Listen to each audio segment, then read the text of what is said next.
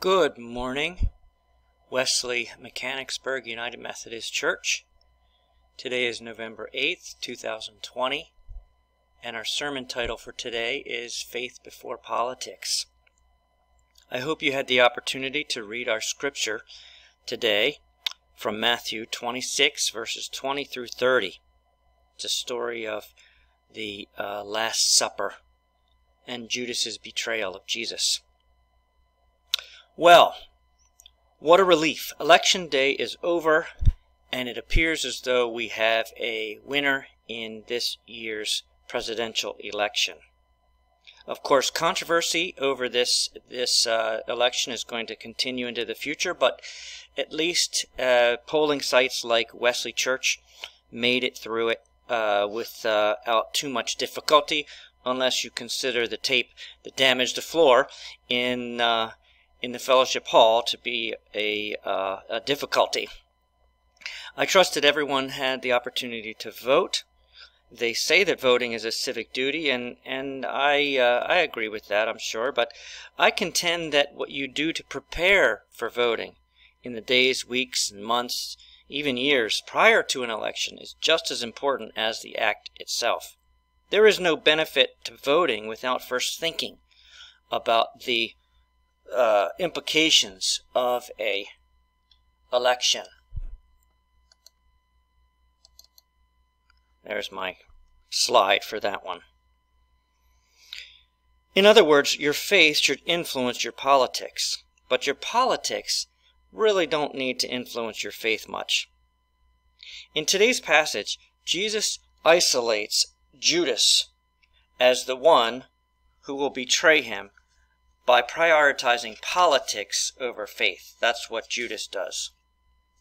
Judas was a staunch radical of the day. He was known as a Zionist. He was far left or far right, I'm not sure which. But his desire to see Jesus lead his people in revolt against the oppressive government was primary to his life. And don't misunderstand, the Roman government was oppressive, and the Roman authorities did abused their power. They did take advantage of the people. The Jews could have benefited from Jesus' leading of a revolt or a revolution, but that was not Jesus' plan, and that's why Judas ended up taking things into his own hands. Interesting that communion is closely wrapped up in the story of Judas Iscariot and his betrayal of Jesus. If you can imagine, well, you don't have to because you can see the painting here, Michelangelo's painting, The Last Supper. The story of the painting is all about Judas and the answer to Jesus' question when he says, one of you will betray me, and the disciples are saying, is it I, Lord? Is it I? When you look at this painting, can you find Judas? I'm going to show you where he is. There he is. See, he's the guy there with the money bag in his hand. And everybody is trying to answer the question, who is it that is going to betray Jesus? Communion, in this way and at this time, became the new political party, and Judas wanted nothing of it. Jesus calls communion the new covenant, poured out for many for the forgiveness of sins. To Judas, only one party was sinful and in need of forgiveness, and that was the Roman oppressive government party. You see, Judas was an extremist who put his political agenda far ahead of his faith in Jesus. Judas represents sinful human nature, of which we are all composed. He made the mistake that we might make when we put our political affiliation ahead of our faith. I'm sure we do it from time to time to a greater or lesser extent. It only comes naturally. First, we start with our political affiliation, the whatever affiliation we were born into or of our friends and family. Then we think about which party might benefit us specifically, and our people specifically. We might say, what does a political party do for us? Or which political party is the path of least resistance for us? And after we've answered these questions, then we work our faith into that framework. But that is backwards. That is not helpful that way. Society encourages us to first think about our politics and how politics will benefit our own clan, our own people, and then work our collective faith into that framework. But that is backwards. That's what Judas did. Judas started with his political ideology and then tried to work his faith into that framework. And of course, Jesus didn't fit.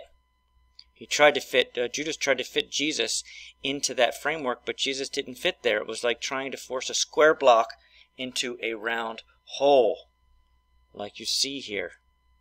So instead of discarding his political party, Judas discarded Jesus, because Jesus didn't fit into that ideology, the politics that he already had. We do the same when we have a stronger political affiliation than we do a faith affiliation. We fall into the Judas trap when we are 99% of our view on certain of our view on a political hot button issue, but we're maybe 50-50 on issues of faith. For example, let's say we start with our strong feelings about abortion or capital punishment, border security or immigration. Let's face it, most of us have strong feelings about these things. And you'll be able to find a scripture that supports whatever stance that you might have. But if you're immersed in scripture first, worshiping every day before you develop your strong opinions about things, you're much more likely to develop your opinions in solidarity with the Holy Spirit. Faith comes before our politics. If I'm over the top stressed about the election and the election results right now, then I may have fallen into the Judas trap. So here's my big idea for today. Avoid the Judas trap by starting with faith first and then fitting your politics into that framework. The good news is that our lives do not have to be filled with stress and anxiety over this election or the implications of this election for us. Think back to the story of the Last Supper. The scripture says that Jesus was reclining at a table with his disciples. Why wasn't he stressed and filled with anxiety? Because Jesus knew what we're trying to learn today and every day of our lives, that our faith is secure, that God is in control. Once again, avoid the Judas trap by starting with faith first and then fitting your politics into that framework. Even though Jesus' government, the Roman authorities, were preparing to put him on a cross, his faith was secure. Politics didn't influence his faith influenced his politics. The Bible says that God is the one who puts leaders in their place anyway. So no matter how long this process takes for us, God is still the same God. God is still in control. Let us pray. Great God, Father, Son, and Holy Spirit, we gather here today in your name to celebrate our communal desire to put you first.